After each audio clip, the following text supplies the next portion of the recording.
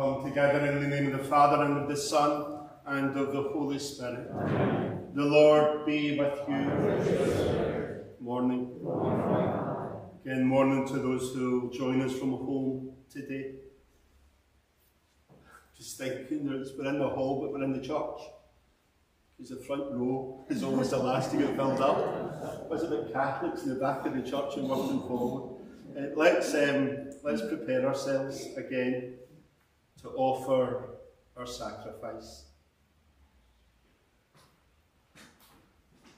I confess to Almighty God and to you, my brothers and sisters, that I have greatly sinned in my thoughts and in my words, in what I've done and in what I failed to do, through my fault, through my most grievous fault. And therefore I ask the Blessed Mary, our Virgin, all the angels and saints, and you, my brothers and sisters, to pray for me.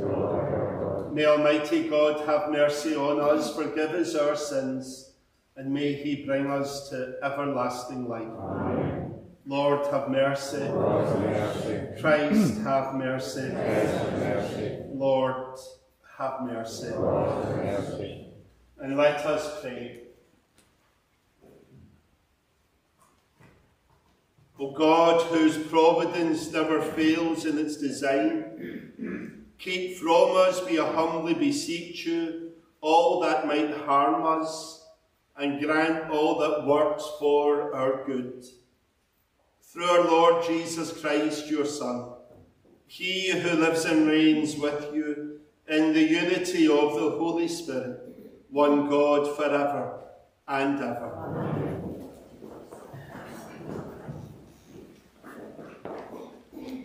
A reading from the book of Tobit. Anna was sitting, watching the road by which her son would come. She was sure at once it must be he, and said to the father, "Here comes your son with his companion." Raphael said to Tobias before he reached his father, "I give you my word that your father's eyes will open. You must put the fish's gall to his eyes. The medicine will smart and will draw a filmy white skin off his eyes. And your father will be able to see and look on the light." The mother ran forward and threw her arms round her son's neck. "Now I can die," she said. "I have seen you again." And she wept. Tobit rose to his feet and stumbled across the courtyard through the door. Tobias came on towards him. He had the fish's gall in his hand. He blew into his eyes and said, steadying him, "Take courage, father." With this he applied the medicine, left it there a while, then with both hands peeled away a filmy skin from the corners of his eyes. Then his father fell on his neck and wept. He exclaimed, "I can see, my son, the light of my eyes." And he said, "Blessed be God, blessed be his great name, blessed be all his holy angels, blessed be his great name for evermore. For he hath scourged me, and now has had pity on me, and I see my son Tobias." Tobias went into the house, and with a loud voice joyfully blessed God. Then he told his father everything, how his journey had been successful, and he had brought the silver back, how he had married Sarah, the daughter of Raguel, how she was following him now, close behind, and could not be far from the gates of Nineveh. Tobit set off to the gates of Nineveh to meet his daughter-in-law, giving joyful praise to God as he went. When the people of Nineveh saw him walking without a guide and stepping forward as briskly as of old, they were astonished. Tobit described to them how God had taken pity on him and had opened his eyes. Then Tobit met Sarah, the bride of his son Tobias, and blessed her in these words, "Welcome, daughter. Blessed be your God for sending you to us, my daughter. Blessings on your father. Blessings on my son Tobias. Blessings on yourself, my daughter. Welcome now to your own house, in joyfulness and in blessedness. Come in, my daughter." He held a feast that day for all the Jews of Nineveh. The word of the Lord. Thanks be to God. My soul give praise to the Lord. My soul give praise to the Lord. My soul give praise to the Lord. I will praise the Lord all my days. Make music to my God while I live. My soul give praise to the Lord.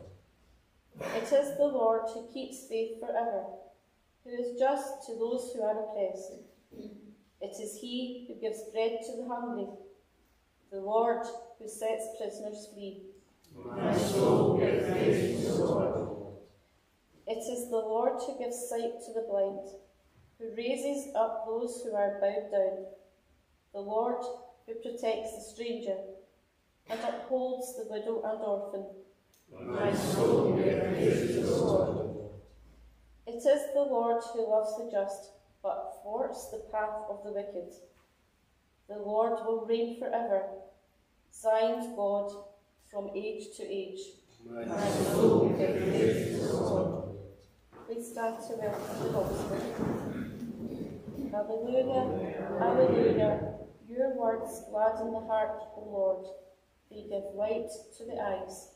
Hallelujah. The Lord be with you. And with your spirit. A reading from the Holy Gospel according to Mark. Praise the Lord. While teaching in the temple, Jesus said, "How can the scribes maintain that the Christ is the Son of David?" David himself, moved by the Holy Spirit, said, "The Lord said to my Lord, sit at my right hand, and I will put your enemies under your feet." David himself calls him Lord. In what way then can he be his son? And the great majority of the people heard this with delight.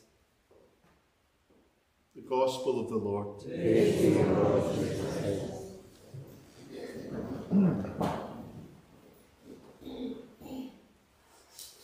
I know I'm sometimes guilty of stating the obvious, but also I think sometimes the obvious has to be stated. We have to be sort of reminded of things. And the thing that I would say is our faith has developed. It's not been static. It's an ongoing development, and so is our scripture.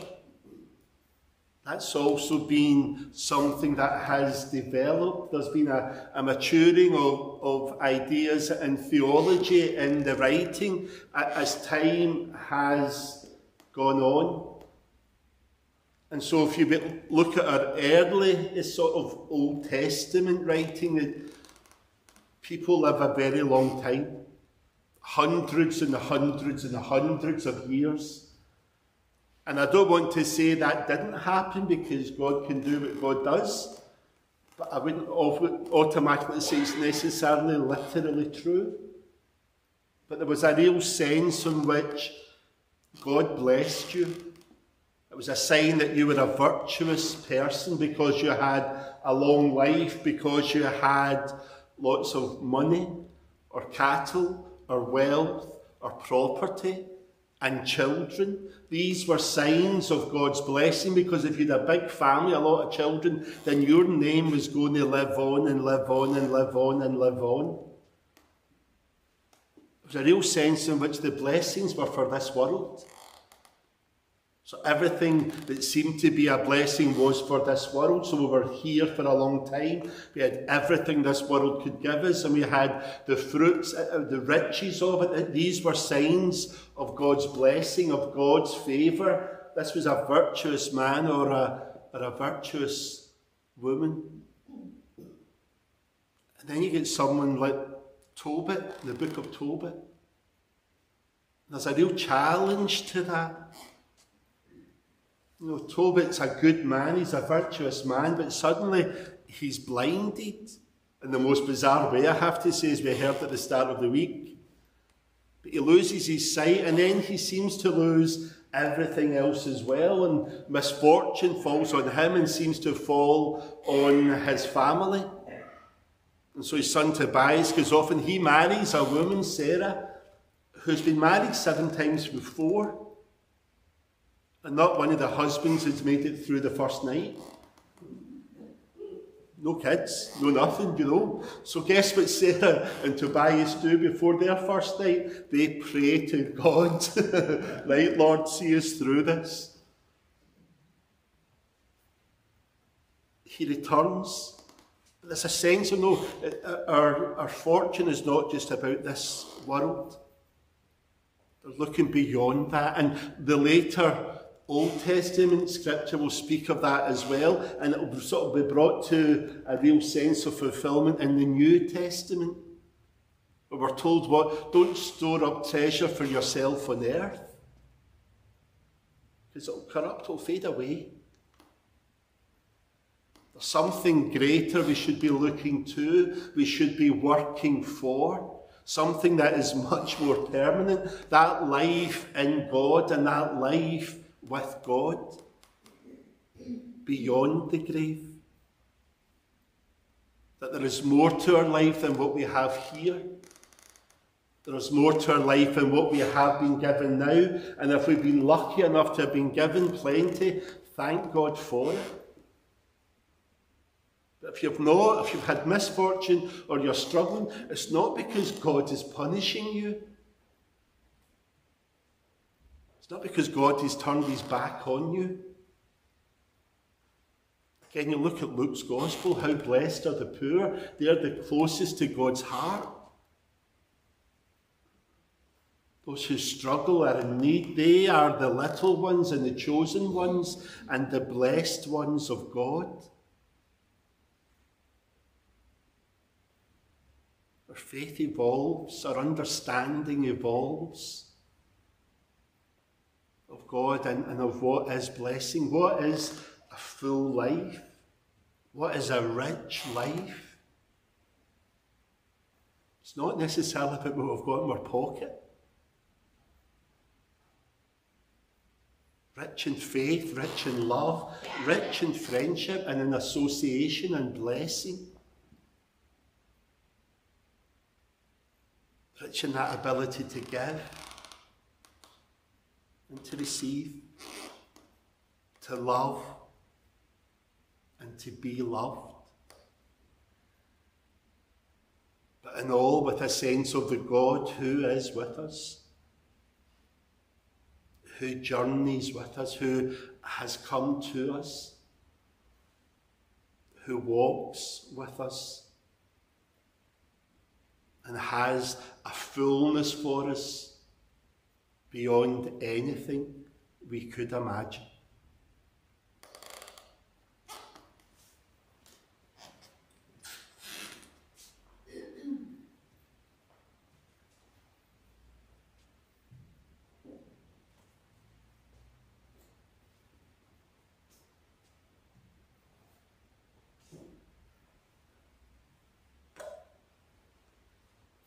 Blessed are you, Lord God of all creation, for through your goodness we receive the bread that we offer you, fruit of the earth and work of human hands. It will become for us the bread of life. Blessed be God forever.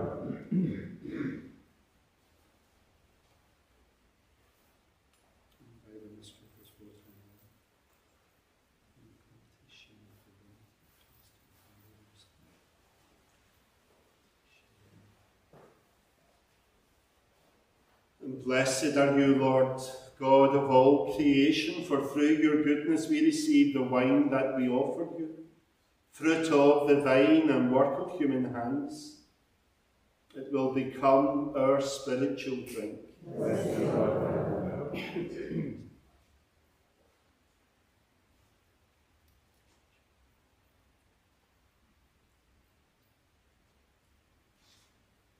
Pray that my sacrifice and yours may be acceptable to God the Almighty Father. May Lord accept the sacrifice of your hands, praise and glory of his name, for our great and good of all the whole church. Trusting in your compassion, O Lord, we come eagerly with our offerings to your sacred altar, that through the purifying action of your grace, we may be cleansed by the very mysteries we serve. Again, we make our prayer through Christ our Lord. Amen. And the Lord be with you. And with your spirit. Lift up your hearts. Lift them up to the Lord. Let us give thanks to the Lord our God. It is right and just. It is truly right and just, our duty and our salvation, always and everywhere to give you thanks, Lord, Holy Father, Almighty and eternal God, through Christ our Lord. His death we celebrate in love. His resurrection we confess with living faith. His coming in glory we await with unwavering hope. And so with all the angels and saints we praise you, as without end we acclaim. Holy, holy, holy Lord God of hosts. Heaven and earth are full of your glory. Hosanna in the highest. Blessed is he who comes in the name of the Lord. Hosanna in the highest. You are indeed holy, O Lord, the fount of all holiness. Make holy, therefore, these gifts, we pray, by sending down your Spirit upon them like the dewfall, so that they may become for us the body and blood of our Lord Jesus Christ. At the time he was betrayed and entered willingly into his passion, he took bread and, giving thanks, broke it. He gave it to his disciples, saying, "Take this, all of you, and eat of it, for this is my body, which will be given up for you."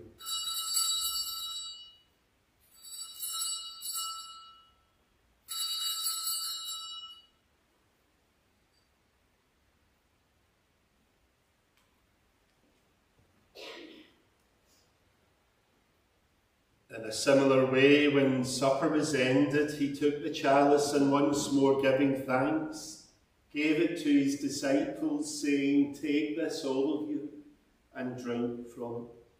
For this is the chalice of my blood, the blood of the new and eternal covenant, which will be poured out for you and for many for the forgiveness of sins. Do this in memory of me."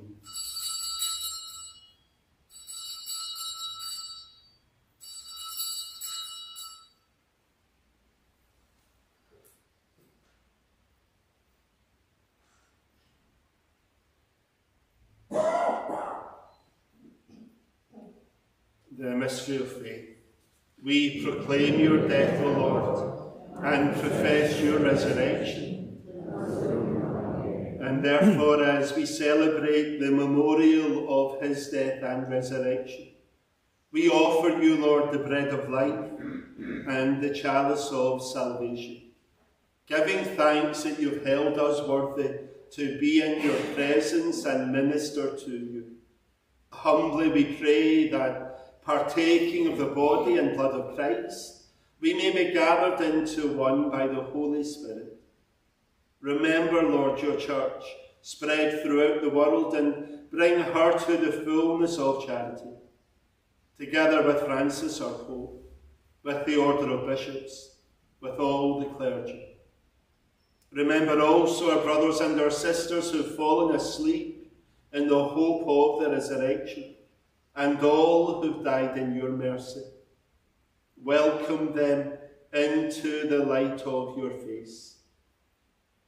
Have mercy on us all, we pray, that with the Blessed Virgin Mary, Mother of God, blessed Joseph, her spouse, the blessed apostles, with all the saints who have pleased you throughout the ages, we may merit to be co-heirs to eternal life, and may praise and glorify you through your Son, Jesus Christ. And through him, and with him, and in him, O God, Almighty Father, in the unity of the Holy Spirit, all glory and honour is yours, forever and ever. Amen. At the Saviour's command, informed by divine teaching, we dare to say, Our Father, who art in heaven, hallowed be thy name. Thy kingdom come, thy will be done on earth as it is in heaven. Give us this day our daily bread, and forgive us our trespasses, as we forgive those who trespass against us. And lead us not into temptation, but deliver us from evil. And deliver us, Lord, we pray, from every evil. Graciously grant peace in our days, that by the help of your mercy we may be always free from sin, safe from all distress, as we await the blessed hope, the coming of our Saviour, Jesus Christ. And Lord Jesus Christ, who said to your apostles, Peace I leave you, my peace I give you, look not on our sins, but on the faith of your church, and graciously grant her peace and unity in accordance with your will, who live and reign forever and ever. Amen. The peace of the Lord be with you always. We offer each other a sign of that peace.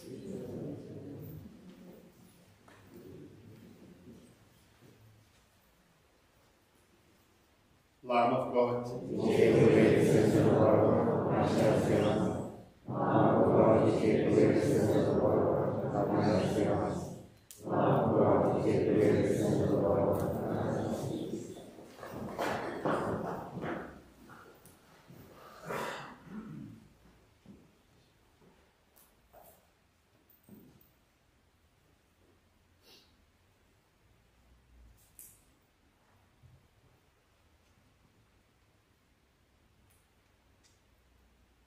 This is our Lamb.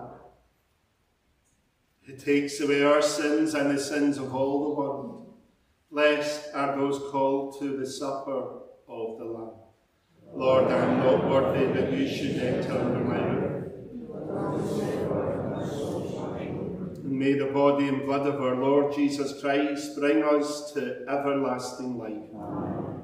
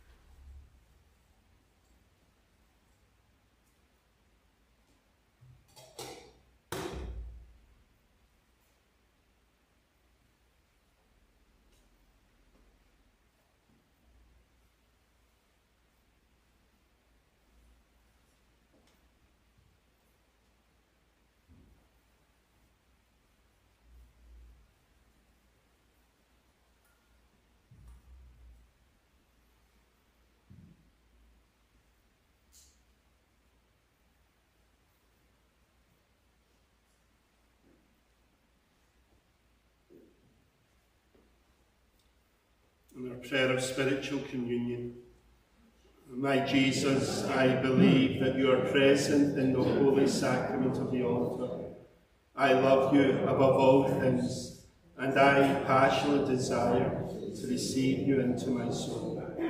Since I cannot now receive you sacramentally, come spiritually into my soul, so that I may unite myself wholly to you, now and forever. And let us pray. Governed by your Spirit, we pray, O Lord, those you feed with the body and blood of your Son, that professing you not just in word or in speech, but also in works and in truth, we may merit to enter the kingdom of heaven.